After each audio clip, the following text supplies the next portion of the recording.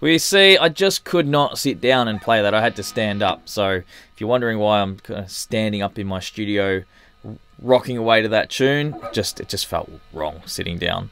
So it's a dramatic tune. It's an awesome tune. It's a nice day for a nice day to learn how to talk. It's a nice day for a resurrection by Nekromantix. It's off the Return of the Loving Dead album. That's probably my favorite album of theirs.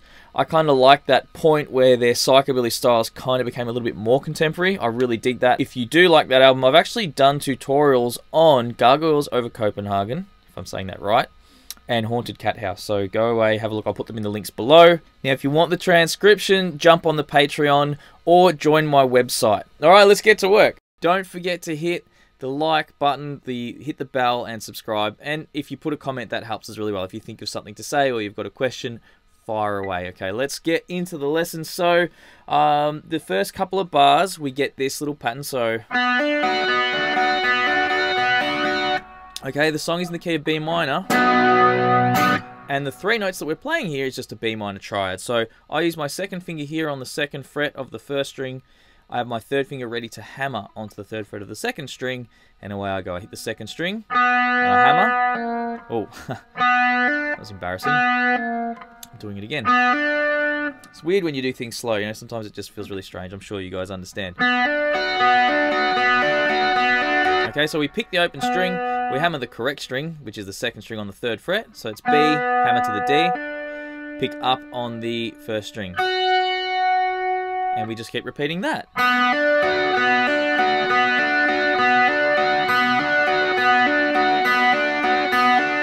Now you might say, Adrian, how many times do I do this? But believe me, you don't want to sit there counting 1, 2, 3, 4.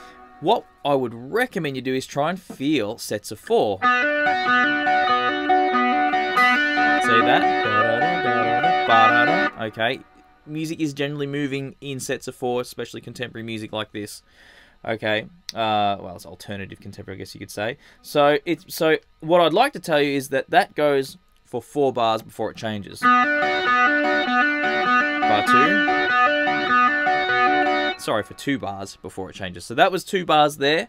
And on the transcription, bar 3, what we do is we do almost literally the same thing, but I'm going to hammer my first finger to the second fret of the second string. Also for 2 bars. Then we go back to the original one, but only for 1 bar.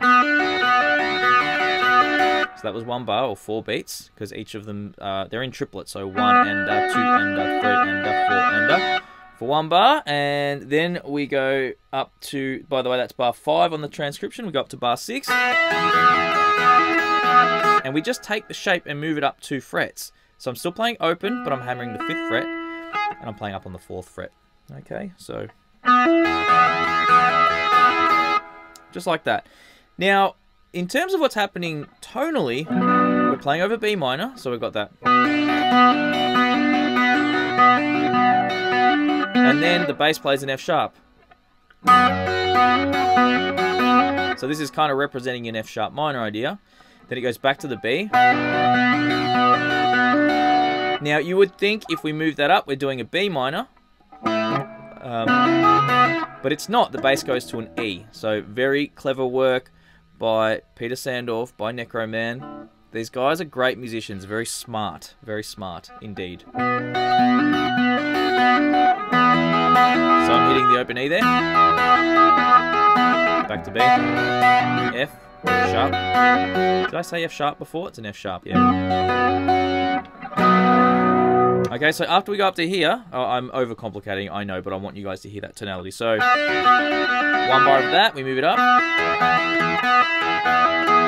bar of this, back to the B minor idea. Half a bar, and then the F sharp minor idea for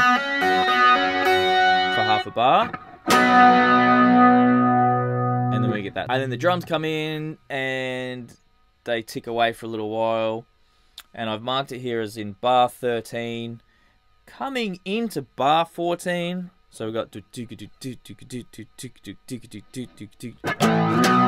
we get an A5 here. We've moved up the neck a little bit. I'll explain that. We had to grab the chords here before, but we can't really slide in from the A5 to a B5 with the bass note really rolling across. So I moved it up here. And you get that, you hear this note slide. If we do it here, we can kind of slide in, but not the same. So I moved it up and we do the power chord on the 5th fret, power chord on the 7th fret, but it's the same B5, okay? So we get that, and then in bar 17 on beat 4, 1, 2, 3, on the 4 we play that 7. Not going to matter if you absolutely nail that on that beat. You could play it on the 1 of bar 18, doesn't really matter. You'll hear it in the song, obviously. So then in bar 21, the end of bar 21 into 22, we begin the next section, which is really cool.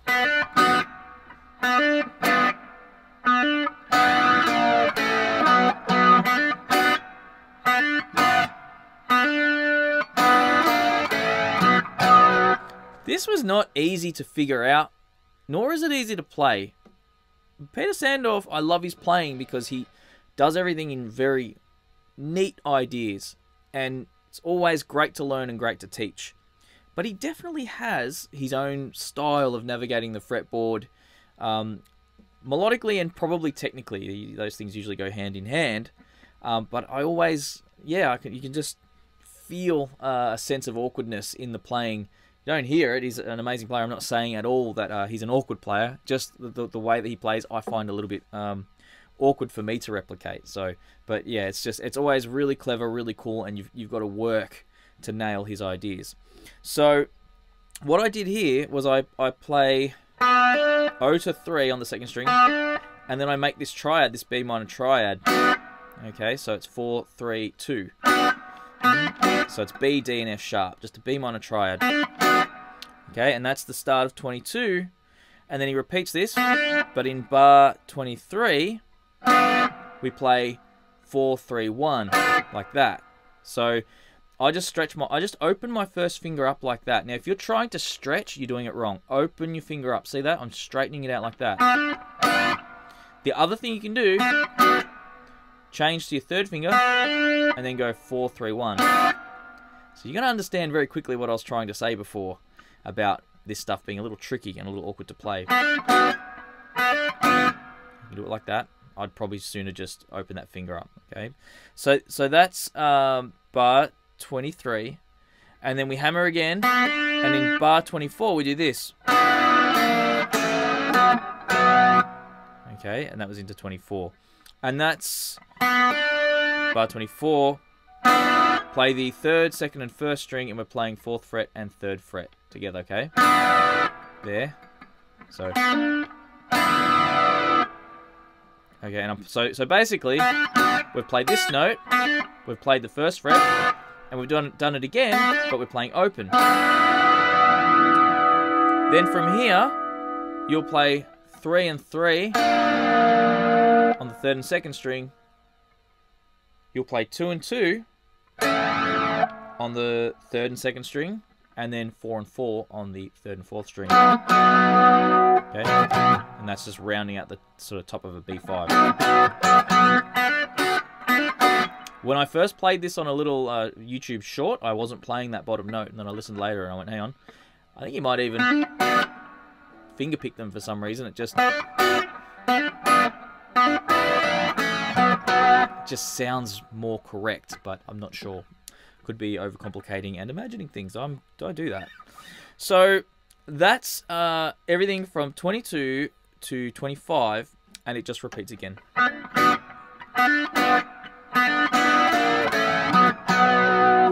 And getting off the 4 and the 4 and returning to that is quite challenging. We'll go back to the first time around. You got to go straight in. Yeah, you go straight into the 03 and start again. Okay, very challenging. Good luck. Everything you do that you find really hard, just do it really slow. Make sure you've got it flowing. No point speeding it up until you can make it flow at a slow speed. Then it will flow at a high speed. Okay. So bar 26, 27, 28, 29 is exactly the same as I was just saying. So it's really that idea I just showed you twice. And then in bar 30, coming into it, we still finished with the... so we've gone... in bar 20... 29, and we still do the 03, but then we start this. Okay,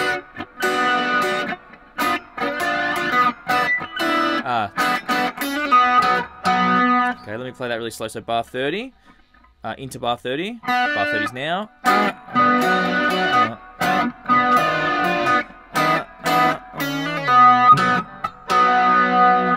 Okay, and then it repeats.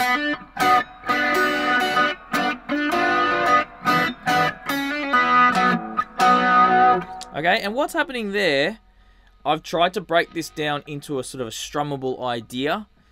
This is very, very close to what's being played, but there's always a little bit of gristle that's going on, okay? But what I've done here is this. So we're playing 4, 3, 2, and it's really the right hand that's doing some cool stuff here. So we've come into it. Okay, so hit the 3rd and 2nd string together, and the 1st string, hit them all.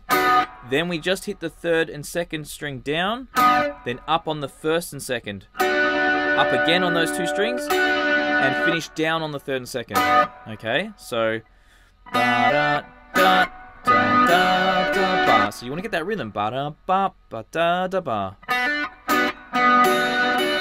Then we stretch the 1st finger back, same as before, and then do the exact same thing. Okay, so that was bar 35, bar 36, we lift the finger, we do 2 downstrokes, and then we do this little, so that's 2, 3, 2, 0, and then 4 and 4 on the middle 2 strings. And start again.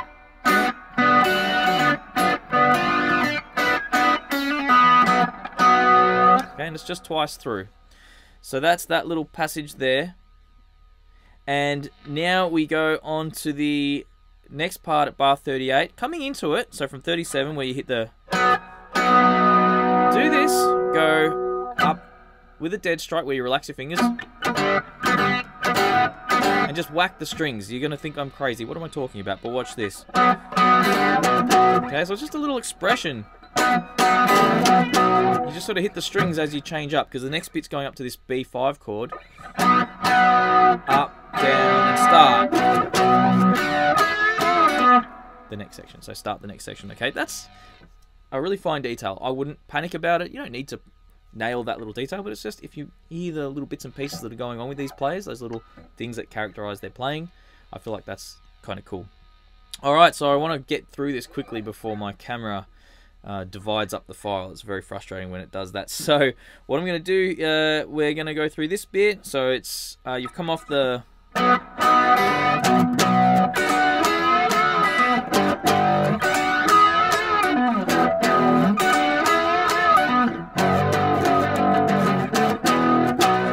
Okay, so it's just a B5 power chord. You hit it twice, and then go up, down on the 7 and 7 on the 3rd and 2nd string, like that. So then you bend the 9 and the 9, and you'll actually bend the 9 a little harder than the 2nd, but you do need to bend both. This ends up being a tone bend. This ends up being a half bend. So that's there, and this one's bending to there. Don't overthink it, just grab it, bend them both, it'll come out somewhere in the vicinity of what you need to do. Okay, and then we let it down and pull them both off. And then we play the 7th fret on the 4th string, so. Okay. That's tricky, that. Flatten the finger just before you pop the 2 fingers off, so flatten your 1st finger on the 7s. You don't have to pick anything until we get to there. So that just keeps repeating, it's just the chord that changes. So we go to the G5, that was the G5, and then we go to E5. So it's 022, G5 was 355. So G5, E5, and then this last bit here, which will conclude the tutorial. So I notice a lot of the time you don't have to play the full power chord with 3 strings. You can often do it with 2, and it sounds fine till the last 2 there. So if you're ever having trouble getting both notes, just use the use your pinky and play that 2 frets higher, you know, than the first finger. Just use the pinky instead of the third, and ditch that note. I tend to play that extra note. Sounds a bit fatter, but a lot of guys don't. You know, and a lot of times it sounds like they are doing more than they are, but they're just literally doing those 2 notes because it sounds amazing. So that last bit goes. So we're sliding from the F sharp 5 to the G5. So you play the F sharp 5, slide up, which by the way, this is in bar 44. So we're hitting the F sharp, slide, then go up down. Sorry, just do it down. Yeah, just do it down. Like that. Down, slide, down. I do it again. Like that. I wasn't sure if he was doing a little bit more, but let's keep it simple. Slide up, strum, do it again. Then we hit the G5 one more time. Go back, hit an F sharp 5. Then you slide up to the 5th fret, but lift your 3rd finger and play fret 5, fret 5, fret 7. Okay, we're actually playing a D5 power chord with an extra A in the bass. So it's actually, but we flatten that across and get the. So that's your D5/A technically, and an E5/B. Okay, so 5, 5, 7, 7, 7, 9. And then we finish on the B5, so that.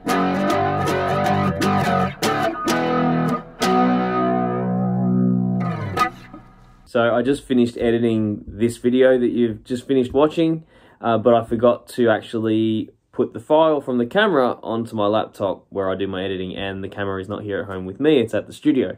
So apologies for that, but thank you for working through that lesson. I hope you really enjoyed it. Part 2 will be on my website or on Patreon. So if you want to learn the next part of it, you will have to jump over to those, but I'm sure if you've spent all that time with me learning this, you'll see the value. And of course, check out the other tutorials on my YouTube channel. Thanks to all my Patreons, all my supporters. Hope you're really enjoying my YouTube channel, and I'll see you guys in the next one.